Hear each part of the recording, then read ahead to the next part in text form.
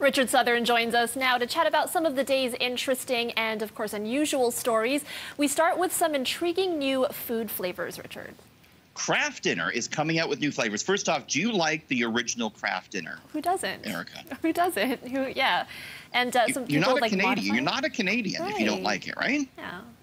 Wait, are you ketchup, yay or nay in Kraft Dinner? No, I've never actually tried that. It doesn't sound like something I would want to try, but maybe an experiment one day. We'll see. Wondering if you like this. They are out, Kraft Dinner, Erica, with new flavors now. I want to show them to you. You say yay or nay, whether you're on board with this or not. Buffalo wing flavor. Yay, I would try it. Yeah. Yeah, me too. That seems to work. Butter chicken. Butter chicken, sure. I would try that too. A lot of people might say that's sacrilege, but sure. Yeah, definitely. This next one, I don't know. Cotton candy. No, that sounds like a terrible time. No, I'm not.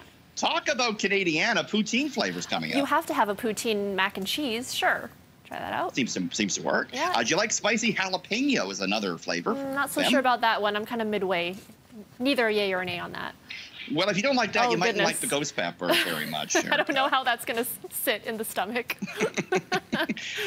So I'm with you. I'm a purist. I don't really use the ketchup. I'm nay on the hot dog in the Kraft Dinner, but I might give these a try and see what they're like. Have you ever tried the double cheese thing? You put 2 packets of cheese in there, make it extra cheese. You're blowing my mind here.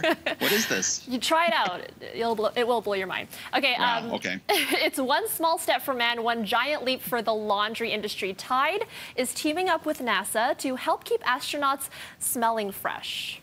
Yeah, this is serious. Tide has signed a deal with NASA to develop a detergent that astronauts up there in the ISS or wherever they're going can use to clean their clothes.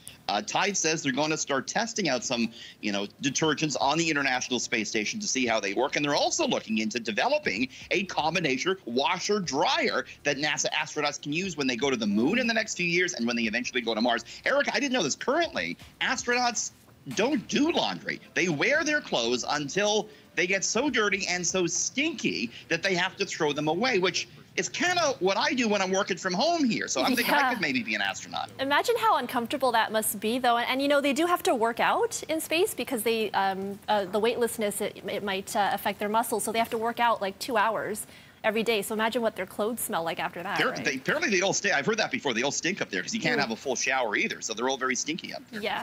Okay. It'll be interesting to see what comes out of that. And finally, speaking of outer space, there's some new research that raises the question about whether we're being watched from afar.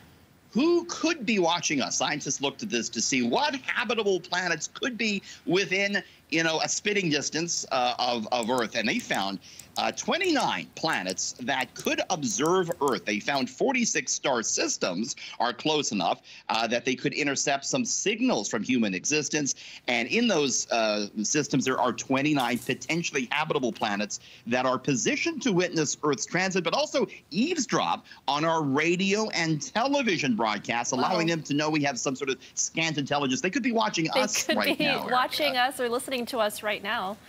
And they're like, what's Kraft Dinner? What is this? What are they talking about? Try it out. It's a great thing.